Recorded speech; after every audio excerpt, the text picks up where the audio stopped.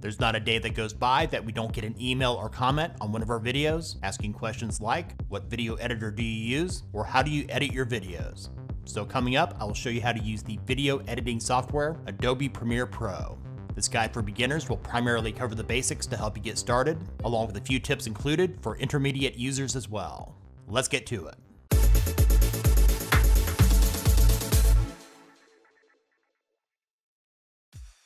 If you don't have Premiere Pro installed yet, you can purchase it separately or as part of the Creative Cloud suite for both Windows and macOS. I highly advise that you take advantage of the 7-day free trial before buying it to find out how well it runs on your system. Premiere Pro is an absolute beast. To meet the minimum specs for Windows, your computer must have the 64-bit version of Windows, at least 8 GB of RAM, and 2 GB of GPU VRAM. The minimum specs to run Premiere Pro on macOS are very similar. As many of you know that have watched other beginner's guides on our channel, we cut out the fat to make things as simple and less convoluted as possible. I'll go at a slower pace than usual. At the end of this video, if you don't skip any sections, you'll know the basics of how to edit a video. First, let's open Premiere Pro.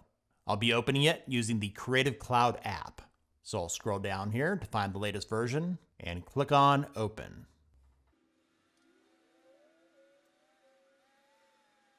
Prior to beginning a new project, I find it best to have all assets like video, images, and audio in a single folder. For this video, I created this new folder on my desktop called Video Tutorial, which contains content from another video on this channel. I'll now move this folder out of the way to another monitor for the remainder of this video. In the left pane, if you were to continue working on an existing project, you would select Open Project. But in this video, we'll pretend like we're working on a brand new project, so select New Project. Here at the top, give your project a name. We'll just call this one PP Tutorial. Below that, select the location you'd like your project to be saved. So let's go over here to Browse. My folder's here on the desktop. So select it to highlight it and click on Select Folder. I'll show you some of the general settings I have set here. For video rendering and playback, I have it set on CUDA. Video format is timecode. Display format, just audio samples. And capture format, DV. These are the settings I recommend. Here at the bottom, click on OK. With Premiere Pro, there's a multitude of ways you can perform each task. To avoid any confusion, I'll show you how to perform each task in order for the more basic video projects on this channel. We'll also skip over the user interface tour. This is pretty close to how it looks when you first install it. I've been using it this way for years and have found no reason to change it. I'll discuss each item in more detail as we get to them. The first thing I do is add media to the project. You could import it all at one time by going to File here in the upper left, go down to Import, select your files, and click Open.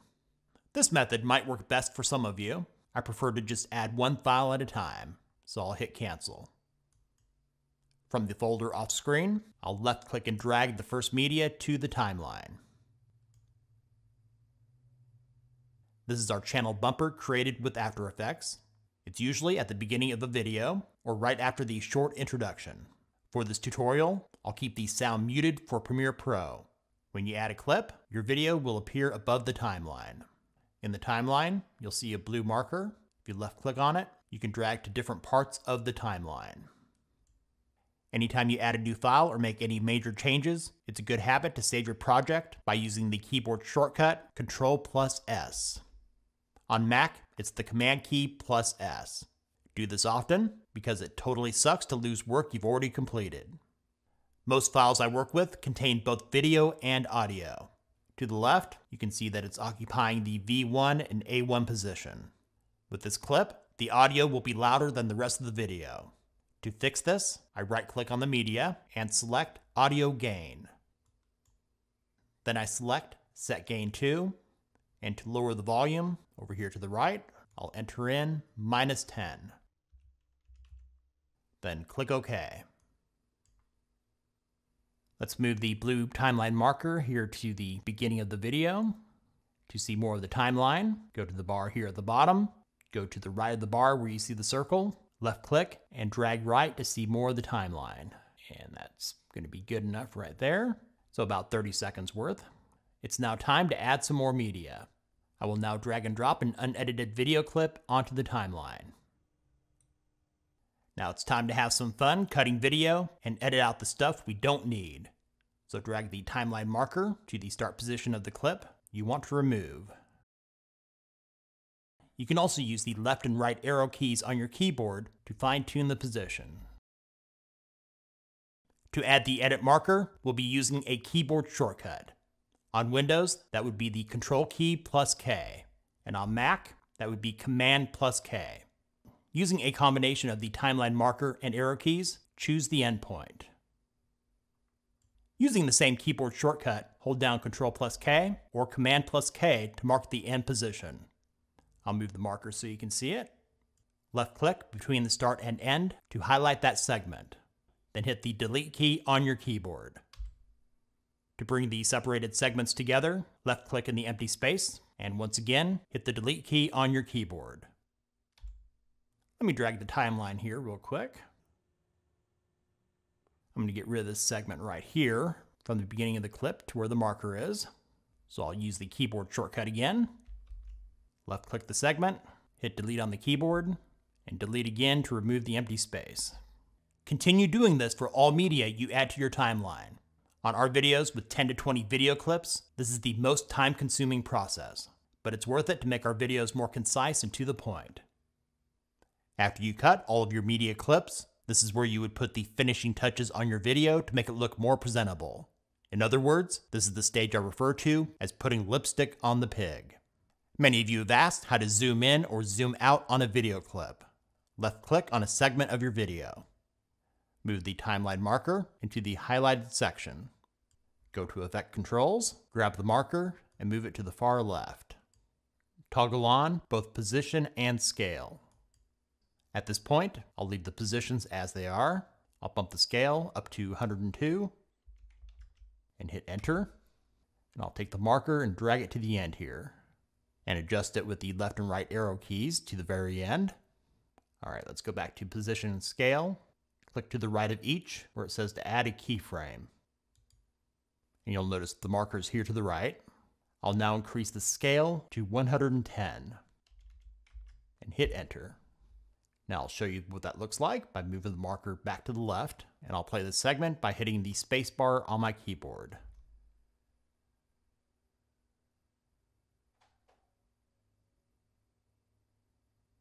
If you want more impact when you're zooming in at the end of the segment, just increase the scale. I'll show you an example of that. I'll bump it to 125. Let's play that again.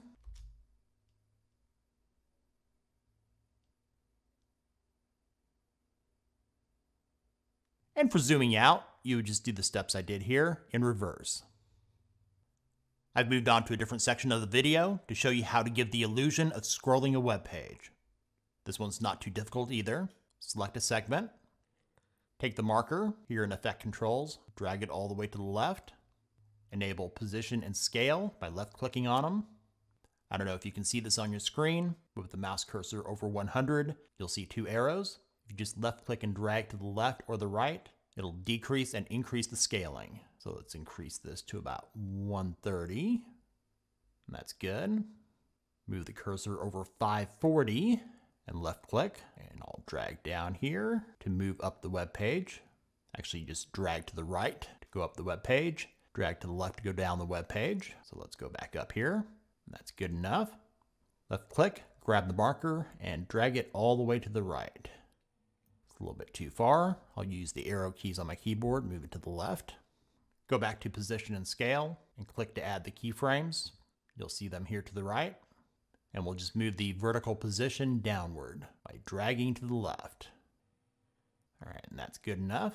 Let's move the keyframe to the left, and I'll give you a preview of what that looks like by hitting the spacebar on my keyboard.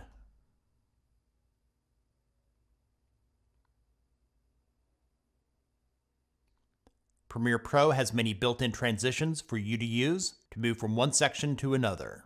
Here's an example of how to use them. In the timeline, we're back here at the beginning of the video, and I want to transition from the bumper to the next segment. So here at the top, click on Effects. This will be a video transition. So over here to the right, select the arrow to expand the section. You'll see different types listed here. For this one, I'll go with Dissolve and select Cross Dissolve. So I'll left click on it, drag it down to the timeline, and drop it between the bumper and the next section. Now I'll click on it. Currently it's only active for the bumper, so up here in Effect Controls, and on the very end, I'll left click and drag it to the right. Now I'll hit the spacebar on my keyboard and give you a preview. I'm going to drag the transition in a little bit more here. Do it for the other side as well. Make it a little bit shorter. Here's another preview. And there are some others here that are pretty cool. One you may have seen on our videos is the page peel. So I'll select the page turn and drop it where the cross dissolve transition is located. Here's a preview of that real quickly. And do experiment with the other ones to see what works best for you. If you want to add background music, you can get royalty-free and copyright-free songs from various sources, including the YouTube audio library. To add music you have downloaded to your computer, select the music file. Mine's located off screen in another folder. Drag and drop it onto the timeline below the video. Let's expand this out a bit. Let's go over here to the left. If you see the two arrows pointing up and down, right here on the line, left click and drag it down. To increase or decrease the volume of the audio, it's the same procedure I showed you earlier with the intro bumper.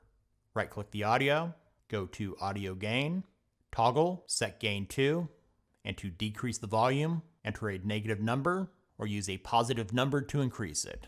I'll go with -24 on this one, and when you're done, click OK. If you want your music to end at a certain point in the video, let's drag to the end of the clip. Here at the very end, you'll see this end bar icon show up. Left click and drag the audio to the left. And we'll have it stop right about here. At the end of this music file, I'm going to add a different audio track after this clip. So I'll grab another one here off screen and drag and drop it. I'll decrease the sound on this one as well. So go back to Audio Gain, Set Gain to, and I'll set this one to -24. Click OK. In between clips, you can add an audio transition. So here on the right in Effects, hit the drop-down arrow next to Audio Transitions, and again for Crossfade. And the one I use is Constant Power. So I'll select it, left-click and drag it down to the timeline onto one of the audio clips. I'll click on the transition. Here in Effect Controls, I'll go to the far left of the bar here and drag it to the left. And that will give you a good transition between audio clips. Instead of going into the weeds to show you every single feature, which would be a 5+ hour video, I thought it would be best just to show you the basics of how to edit a video on your own. When you're done, you will need to render and export your project. In the upper left, go to File, Export, and select Media. Here's the export settings I use for videos created for YouTube. Here at the top, the video format is set to H.264. Go to Preset, select the drop-down arrow, and you'll find a ton of presets, including those for Facebook, Twitter, and YouTube. The preset I use is YouTube 1080p Full HD. Give the video an output name. It defaults to the name of the first clip you added to the timeline. So left-click on it, find the folder for your project, and this one was Video Tutorial. Give your clip a name. I'll just call it Video Tutorial. After you've done that, click on Save.